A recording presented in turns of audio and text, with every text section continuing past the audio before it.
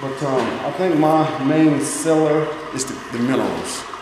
That's what makes us different. I mean, a lot of companies have water that they put in bottles.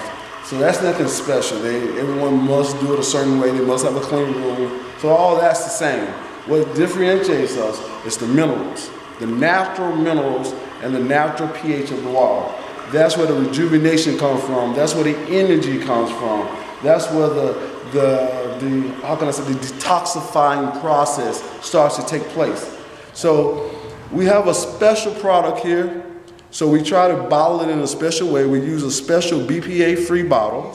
We have a special bottle that's green and it disintegrates in 15 years, but it don't have that BPA leaching when the sun hits it.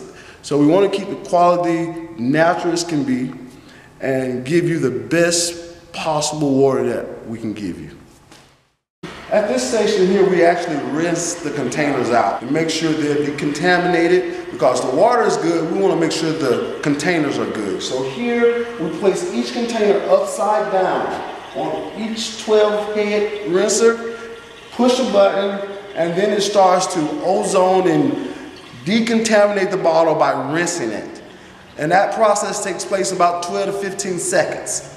Once done, we have a person here remove the bottles with gloves, and we move from here to the filling station. Here, each bottle is placed under, it has a timer, a stopper, and it will actually fill the containers up to a certain point and stop. And we remove it at that time and place caps on it. That's done here. From there, after we put the caps on, we move over to the labeling station and the coding station. And from there, we package it. Okay. Prayer. I'll be tapping into some faithful money. So I work for myself, and I pray, and I ask him, and I just be patient and wait on him to do it and try to take advantage of opportunities when they come about. I'm the driver.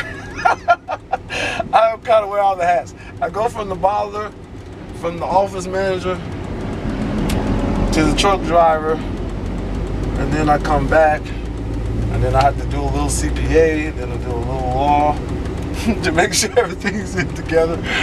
But yeah, so I kind of wear a lot of hats.